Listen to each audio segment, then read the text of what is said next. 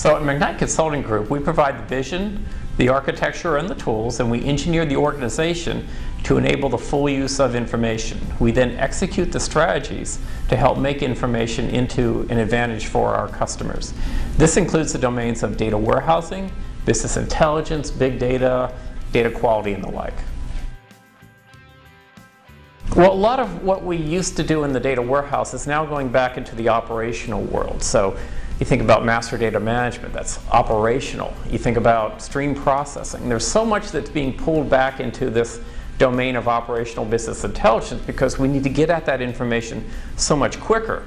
There's also a lot of new vessels that we can utilize in the analytical world to collect information wherever it's proper for the workloads that's going to be placed upon the data. So you have columnar databases, which is structuring that data differently. You also have this whole new world of big data, which is emerging very strongly now. So there's a lot of places to put data, and so as you have all these pockets of data now, once again, throughout your enterprise, you need to thread them together and have that enterprise view as well.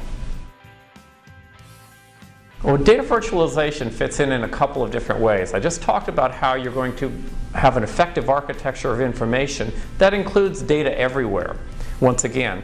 And so there may be one-off queries that you want to execute across different technology domains, and data virtualization is great for that. And there also may be queries that you want to put right into your business processes on a permanent basis because you have data in different places because it's the most appropriate place for most of the workload, but not all of the workload.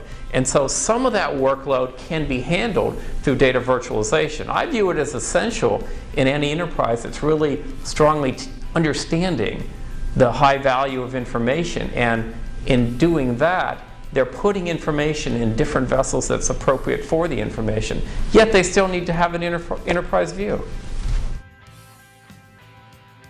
Take a look at what the new opportunities are for information out there today, and there are so many that have emerged in the past 5 years. And it's all because information is a strong asset to a lot of companies. So be confident that information is very important to your business. You're caretaking a very important asset to your business. But you still have to move that information into the right vessel for the workload. So I would say look at the possibilities, spread data into where it's going to perform best for the enterprise and give the enterprise the most value for its data. And then keep that enterprise view across a whole architecture.